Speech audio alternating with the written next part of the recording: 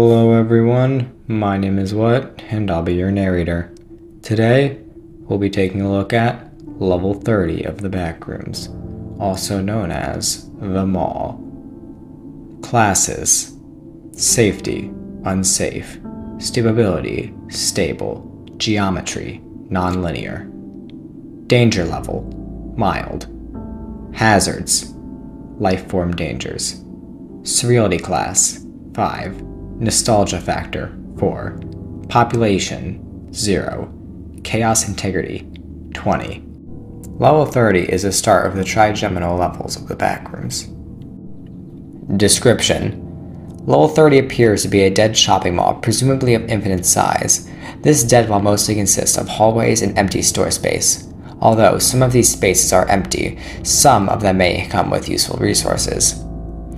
The materials of the walls, floor, and ceiling can also change every few kilometers. Sometimes, these mall types can also be themed through a holiday or season. They don't reflect the time from baseline reality, meaning that different themes can be right next to each other.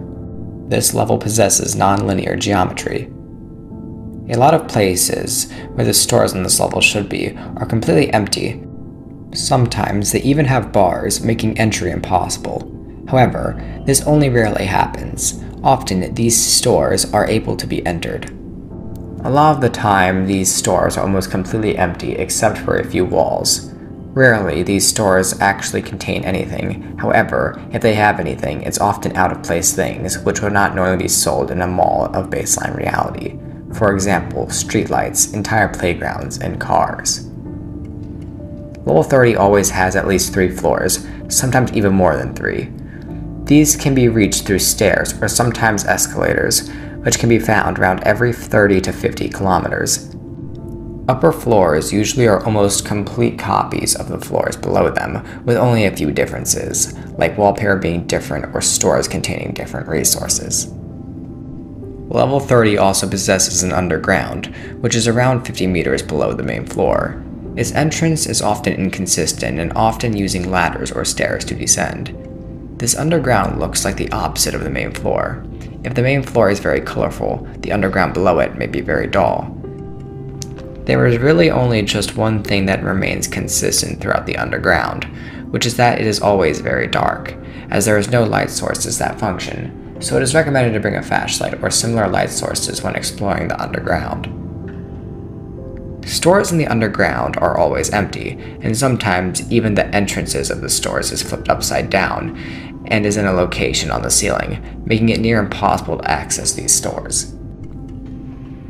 The underground is also home to metros, which are the only exit out of this level. Metros on this level appear to be from the 80s. The metro itself is around 2 kilometers long and 3 meters high.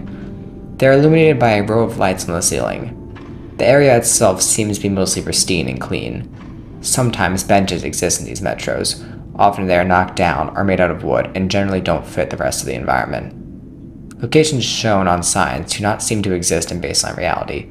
Although other words are recognizable, these texts only appear for a few seconds. The train itself seems to also be from the 80s. The interior of the train looks close to that of baseline reality. Chairs on both sides with color ranging from blue to green. It is worth mentioning that, despite the train having lights inside, they seem too dim to light the area, leaving the interior in almost complete darkness when traveling. The tunnel the train follows is also completely dark, having absolutely no light. Only smilers exist on this level. They can only be found lurking in dark corners of the underground. Sometimes they can also be found in the metro. Accessibility methods. Entrances. Going to a negative floor on level 29 by finding an extra button on an elevator will lead here. An alternative way to enter is to find a mall-like entrance in level 60. Entering it will lead here. Exits. When sitting down on one of the trains in the metro, the train will start driving to level 31. This can take 2 to 24 hours. There is a chance that the train will go off course. If this happens, the train will drive to level 90. This travel will most likely last approximately 48 hours.